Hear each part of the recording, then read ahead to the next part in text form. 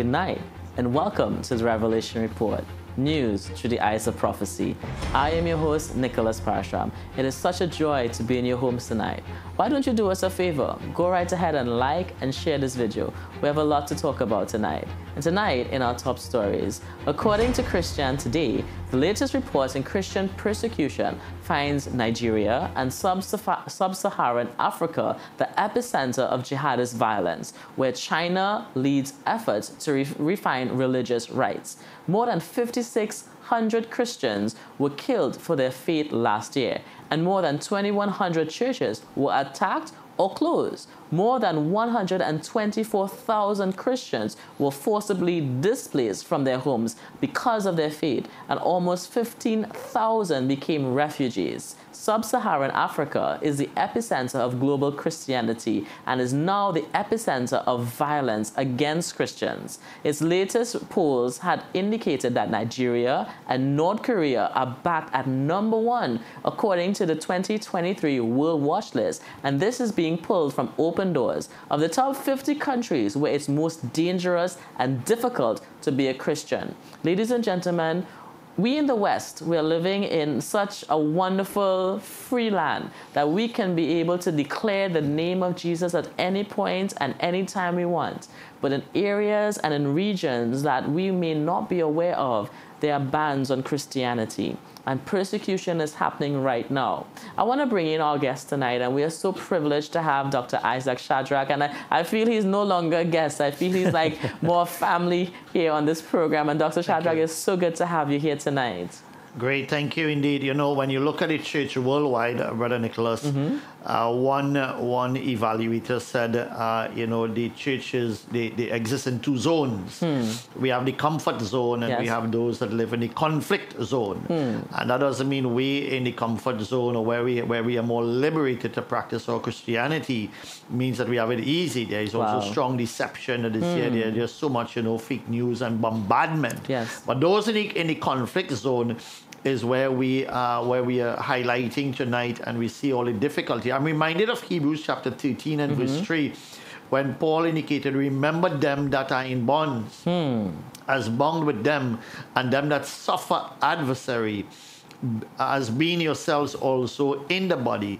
You know, so some people are in adversary, some people are in difficulty in terms of what's going on. I remember Voice of the Martyrs, they did a recent evaluation, and it says, you know, somewhere, anywhere, all over the world, a Christian is slaughtered for their faith every 6 minutes. Wow. Every 6 minutes, Brother Nicholas. Wow. And that's a very significant number of Christians that are being persecuted right now, you know, for their faith. And I want to bring in our other guest. He was here in our program last week, and is none other than Dr. Jailal. I think I pronounced his name wrong last time, and my apologies for that, Dr. Jailal. And Dr. Jailal, it is such an honor to have you in our program again. Welcome back to the Revelation Report. Indeed.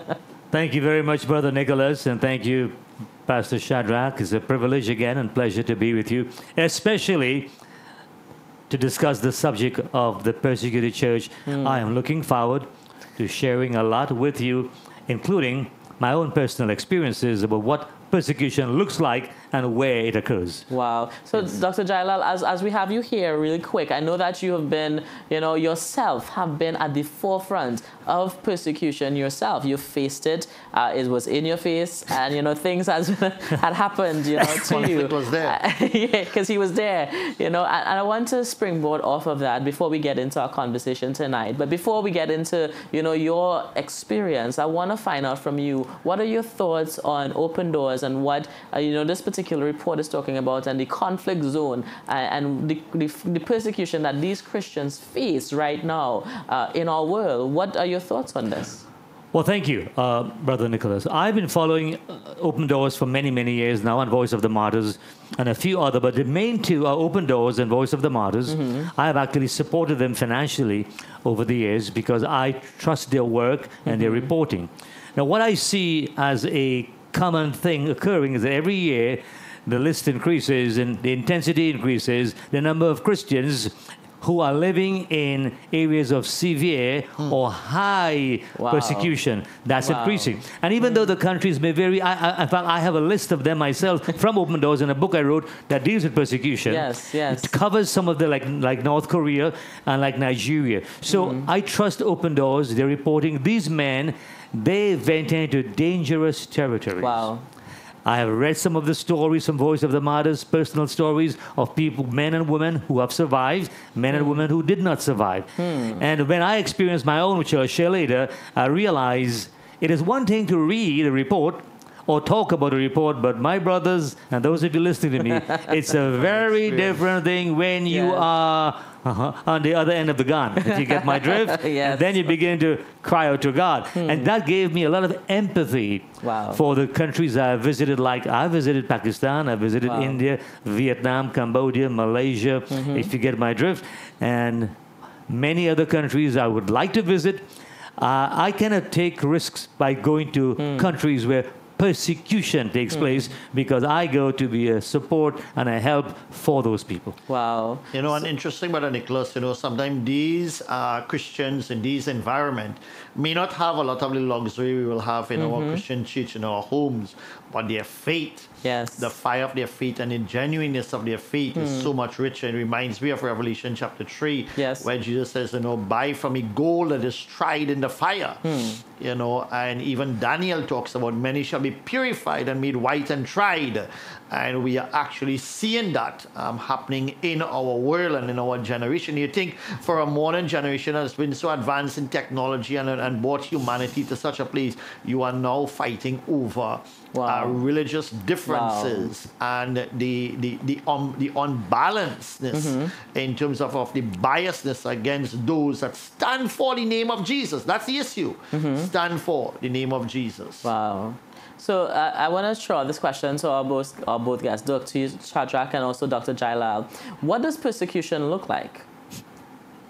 Maybe I should just take a little piece of it. You know, Matthew 11, Jesus talks about, blessed is he who is not offended in me.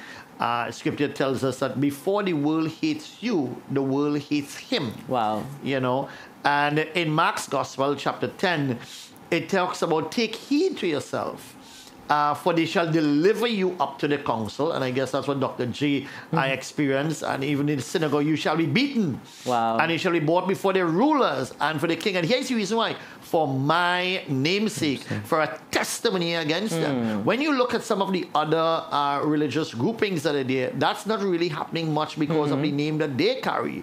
But people have a problem with the name of Jesus Christ of Nazareth. And everybody that so carry that name face the brunt of the hatred against God. And because we represent Christ. Scripture went on to say in Mark chapter 13, fathers will deliver their sons, mother-in-law will give up their daughter-in-law. And this will go all the way up to the seal number 5 in the tribulation period, where people will be slaughtered and beheaded because of the name of Jesus. Dr. J, anything you want to add to that? Well, I totally agree with you, brother. That's exactly correct. Let me add a few more little pointers here. Jesus himself told his disciples persecution will come. So that's a biblical teaching from the Lord himself. That's something we made up. That's something we want to do.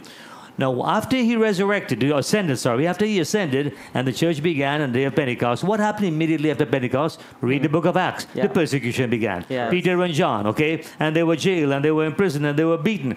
But you notice their response? The Bible says, I think in Acts chapter 5, they counted it themselves as a privilege and they rejoiced that they were counted worthy to suffer for the name of Jesus. I'm going to make a point here very quickly. They didn't say, well, where's my prosperity that I'm supposed to have, and I'm supposed to be the head and not the tail. Let me tell you something, church. Jesus never promised anybody that. That's a man-made doctrine. Wow. Jesus promised problems, persecution, suffering. Read the entire book of Acts. Do you know all the apostles died? All 12 apostles, but Judas, we know he killed himself. But sorry about that. The other 11, apart from John, who actually was exiled to the Isle of Patmos in the Mediterranean, all the other apostles were killed, martyred. Peter was crucified upside down under Emperor Nero's reign, one of the worst emperors in the Roman Empire. Paul was beheaded under Emperor Nero. So when you study, that's the Voice of the Martyrs, the founder Richard Wurmbrand, I read his story, he and his wife.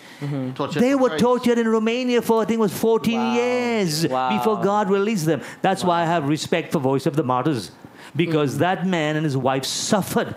See, we have to be careful to distinguish those who say they're supporting ministries, but they're supporting some money-making, profiteering organization, and those who have walked the road. There is something about walking the road and enduring the beatings. Brother Parasram, you asked, what does it look like? Well, I made a list of what it looks like, and here are some things. Females, young girls being raped and humiliated and forced to convert from their religion, Christianity, to something else. Abduction, sexual slavery, beatings, torture, even of children, plundering of homes and churches, incarceration, forcible conversion to other religions, forcible marriages, marginalization as second-class citizens, loss of property, loss of employment, mockery, threats, death by beheading, crucifixion, and other brutal forms of murder. These things are not something in the distant past. These things are still occurring today. As a matter of fact, according to Open Doors report and Voice of the Martyrs and a few other organizations, there is more persecution of Christians now than ever before. That's correct. So that's why we, as that verse Brother Shadrack read, we must remember those who are in chains. I want to make one more comment, Brother Nicholas. I have to say this. We live in the Western world. I live in the USA, you live here in Trinidad, and many people who live in the Western world comfort Christianity. Oh, yes, we just want a good life. Well, when you travel to India, as I have, and to Vietnam, as I have, and to Pakistan, as I have, and a few other nations, as I have, they don't live the comfort life. They live a life under constant surveillance and constant threat. And I'm going to share a little bit with you later on, but it is a very risky life. They know that any moment something can happen. And they're always on the lookout. It's like, okay, be vigilant, be alert. So you can't compare Christianity in those nations with Christianity in the Western world. Definitely. Brother Nicholas, let me just add something quickly there. You know, he highlighted the apostles dying, but you know, I'm also reminded of the Reformation period. Yes. When people begin to read the Word, when the Word of God began to be translated and be available to everyone. Many men were buried, were stoned, were fed to the lions, were cut asunder, and even burned to the stake in the public domain. 2 Timothy 3 verse 12 and 13 says, yea, and all they that live godly in Christ Jesus shall suffer persecution. But then there's another swing to that, because the other verse says, but evil men and seducers shall wax worse and worse, deceiving and being deceived. There are some of the individuals that are fueling this type of activity. They think that they're doing a service to God, you know, and the Bible talks about that, how they will think they do God a service by beheading, by doing different things. So evil men and seducers, and they're deceived, but also deceiving and being deceived. So sometimes they are very passionate. They are very zealous of what they're doing and don't realize that they're actually, it reminds me of Paul. And the Lord had to appear to him in Acts chapter 9 and says, why do you persecute me? You know, so, Brother Nicholas. Definitely. And, you know, as we're looking at persecution, I want to bring in Dr. J again, because, you know, you've been sharing with me privately on some of the experiences that you had in Vietnam. And I want you to share that with our folks today. And ladies and gentlemen, let me tell you something. This guy, when we talk about persecution, he lived it. He lived it. you know, before Dr. J comes back in, you know, Dr. Shadrack, you and I, we talked about the rewards in season 2. We talked about those different rewards, and we talked about the martyr's reward and that martyr's crown that they're going to get. And we jokingly said that, you know, that's one crown that we're not going to go after. But I firmly believe, you know, that God has risen up a people, you know, that will be so bold, that will go after it, you know, because of the circumstance and the situation that they're living in, that they're willing to lay down their life. And Dr. J is one of those individuals that was willing to lay down his life for the sake of the gospel. So, Dr. J, what happened in Vietnam? Tell us. Thank you, Brother Nicholas. And first, let me say this. I don't want to sound mean. The people of Vietnam are lovely people. They're nice people. I enjoyed my times in Vietnam. So, to the credit of the people of Vietnam, Praise God for you. Amen. But as all of you may know, Vietnam is still a communist nation. So therefore, the proclamation of the gospel, especially if you're a foreigner, you don't get visas unless you apply, which they will not grant, okay? So I visited Vietnam 4 times by God's grace, only by God's grace. I did not care about the consequences when I went there. I was fully aware of the threat to my life. Wow. Now, I went to do underground work. Now, what do I mean by underground work? Well, in Vietnam, you have what's called the registered churches. They're registered with the government, and they have some sort of protection, but they also have some sort of compromise. They have to compromise with the government. The people who are very evangelical, and they're into the Bible, and they want to preach Christ and only Christ, they go underground. By underground, it doesn't mean they're building a cave under the earth. By underground, it simply means they meet in homes. On the radar. Under the radar. They can't be. But even so, you can be discovered. So on my first visit to Vietnam, I had gone there for 2 weeks. That was the plan. And I was looking forward to it. The pastors welcomed me with open arms, and we had a great time going from place to house to house. House to house. Each house church I went to had minimum of 50, maximum of almost 100 people. Wow. Oh, that's great. Wow. It was a marvelous thing to see them huddled, eagerly waiting to hear the word of God, especially as I was, as an American going there. They were just so happy for my presence. Little did I know what the devil had in store, and God allowed. You see, the devil had, and I don't regret my experience. Let me tell you this before I share it. I am glad for that experience. Because I would have been scared for that experience. not that I want a martyr's crown, okay? I am not looking to be martyred like Peter and Paul. No, I'm not. I'm an American like you. But it happened. So one of the home visits, all of a sudden, I heard the roar of engines, or motorbikes. Yes. And my interpreter standing next to me, he was translating my English to Vietnamese. He said, "Pastor, trouble." I said, "What do you mean?" Wow. He said, "The police are here." Oh, no. Wow. "Police are here?" I said, "What do you mean?" He said, "The police are here and they're going to arrest you." And I said, "Okay, well, let's see what happens." So I continued preaching. They disembarked on their motorbikes and they walked right into the room uninvited. You see, that's the police, the communists. They walked uninvited into a man's private home. Wow. Wow. And there they sat down by the door entrance, the exit. So in other words, I couldn't exit. I couldn't run out. There was no way I could even attempt to escape. Nor did I have any intentions of escaping. I was going to Face it. I was going to preach to them. So there I was preaching to the people, nothing about the communist government, no politics, no, not ill-speaking, Buddhism or any such thing. Just preaching the pure gospel of Christ about salvation and helping them to grow in Christ. When I was done, I attempted to leave knowing that it wasn't going to happen, but I just did it anyway. And immediately, the police officers who were plain clothes, they got up and they shut me down and said, "Sit down," in Vietnamese. Wow. Then they pulled the table and 10 of them surrounded me and I became the object of questioning. They seized my American passport, they took my photo, and all the people who were there with me in the room, they fled to the kitchen, not because they were fleeing the scene, but to give the communist police privacy. They were in the kitchen. My interpreter stayed with me, of course. Well, that drilling or whatever, chilling, took a long time, and it was they were very angry, and I turned to my interpreter and said, "What is happening here?" And he said, "Well, it looks like you may have to go to jail here." Oh, wow. And I'm like, are you serious? He said, "Yes, they're discussing." Anyway, I was praying to the Lord. I said, "Lord, now I don't mind if you want me to go to jail. I came here knowing the potential risk."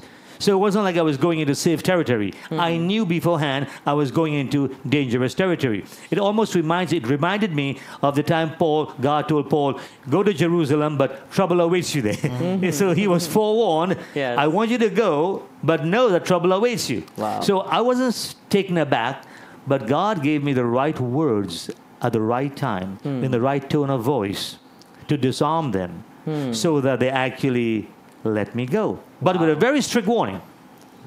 They said, "Now listen, we're going to let you go. Here's your passport. Take it back. Don't do it again, because the next time will be worse." Wow. Well, people were scared. And I realized that they were scared because they had experienced this before. Right. Wow. This was not, Wow. many of the to them. pastors I met in Vietnam had already been incarcerated for preaching Christ. Wow. They already had their arms broken. Or Wow.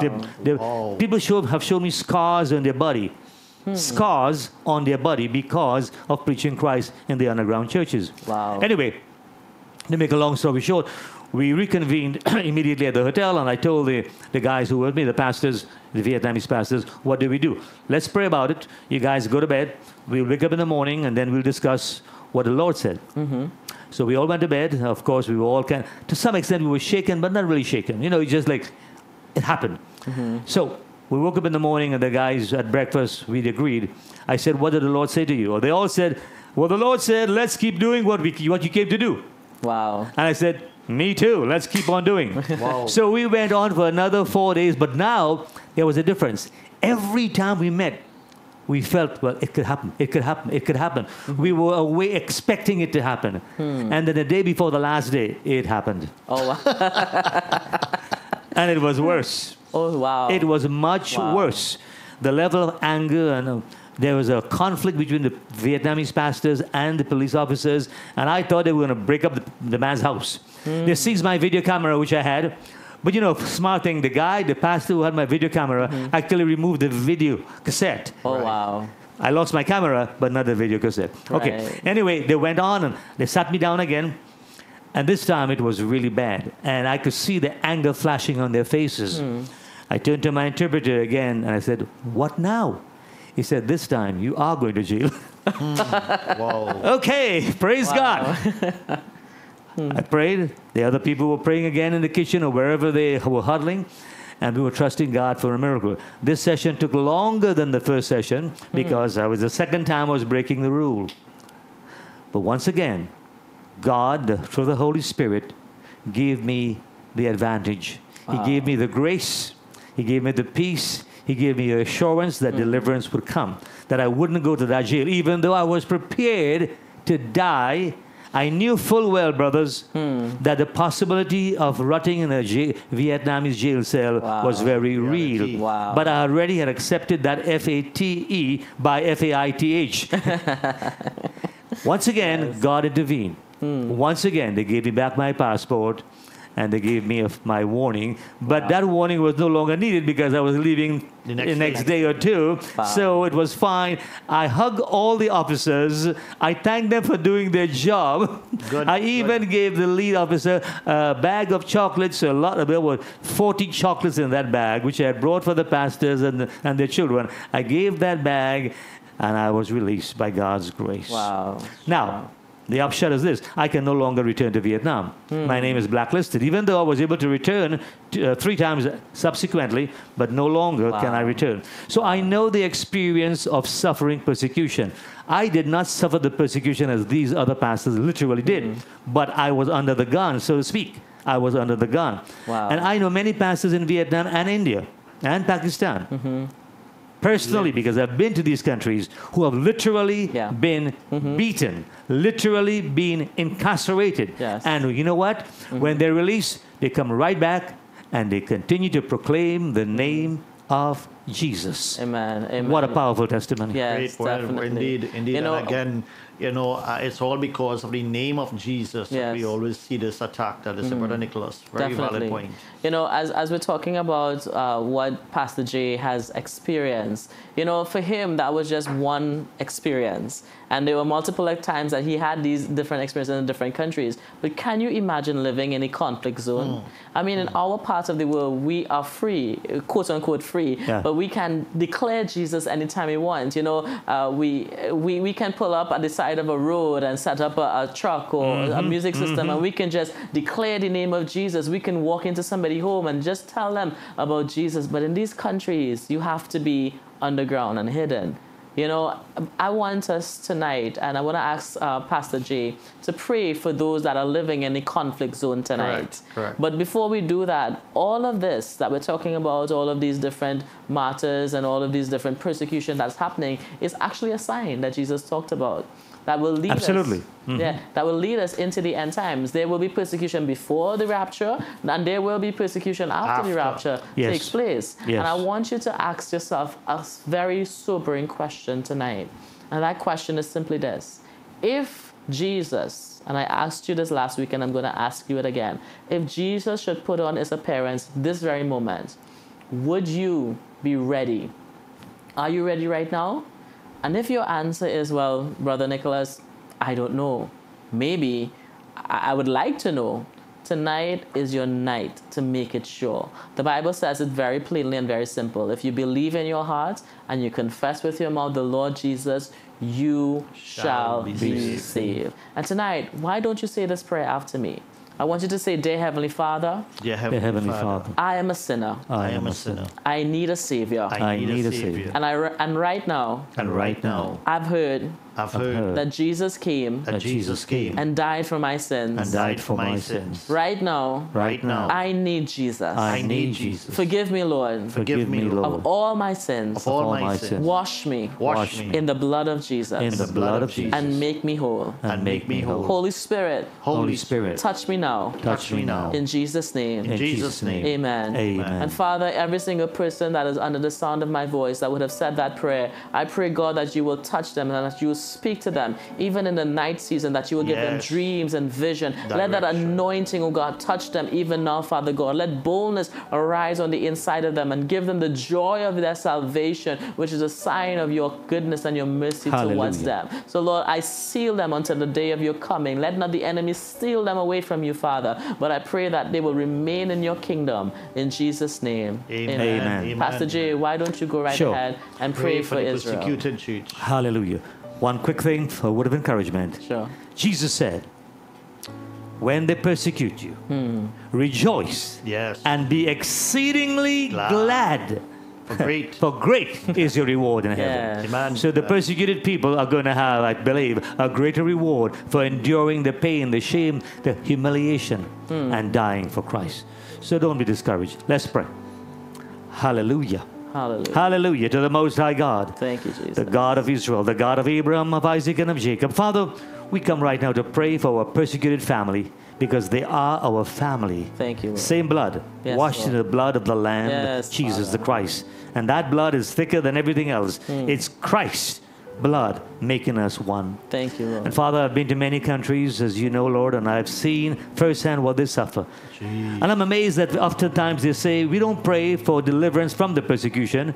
They say to me, we want you to pray that God will give us strength to endure the persecution. And so, mighty God, I pray for all the 315 million Christians who face persecution daily around the world in over 50 countries plus. That you will strengthen them to still love the persecutors, to love the enemies, even as we have seen the example of Christ who forgave those who killed him. What a remarkable example. Even as we saw in the example of Stephen who forgave. So, Father, strengthen your people around the world, no matter what they go through. But at the same time, Father, bring them comfort, your healing grace. Put a hedge of protection. May their faith remain steady. Thank you, Lord. Never deviating, never digressing, never faltering, unwavering, unswerving faith. And may they become more powerful in the kingdom of God work as a witness. Thank you, Lord. That the power of Christ will always endure. Hallelujah. We bless them now, and we thank you for their lives in the mighty name of Jesus the Christ. Amen and amen. Wow. Thank you, Dr. G, for your prayer. And you know, for all those in the persecuted nation, we are here to encourage you and take our reports and send it around the world. Dr. J, as you travel back to your homeland, to the United States, we'll most likely connect with you sometime in the future. It was great having you here both last week and this week. I'm sure Brother Nicholas will have been really thrilled and also to share this out to many different locations. There's such a joy to connect with you in these sessions. Brother Nicholas. Definitely. Dr. J, before you go, I just want you just to address our viewers and just any final thoughts that you have. Thank you very much again, Brother Nicholas and Pastor Shadrack, for this wonderful privilege you have given me to share with your audience. To my audience, to the audience listening, I want you to know this. If you are in Christ, you are secure. Amen. You don't have to worry. There is no condemnation to those who are in Christ. But I also want you to know that Christ did promise you some trials and afflictions and persecutions. I want to warn you, according to the biblical word, things will get worse and worse, no matter where you live. Even those countries that don't have as much persecution as others, including the USA where I live, the persecution already has come. The Bible says, stay strong in the faith, even unto death. Definitely. As in the book of Revelation, even unto death. And you shall receive your crown. Amen. Whatever that crown the Lord has prepared for you, you are assured you will receive that crown from Jesus, our Savior and Lord. God bless you. Thank you so much. Sir. God bless you. Thank you so much, Dr. J and Dr. Shadrack, for being with us. And to our viewers, if you said that prayer and you want to reach out to us, feel free, message us on Facebook. You know, there are numbers at the bottom of your screen. Reach out to us. We would love to have you. So thank you all so much for joining us tonight. Until next week, God bless you.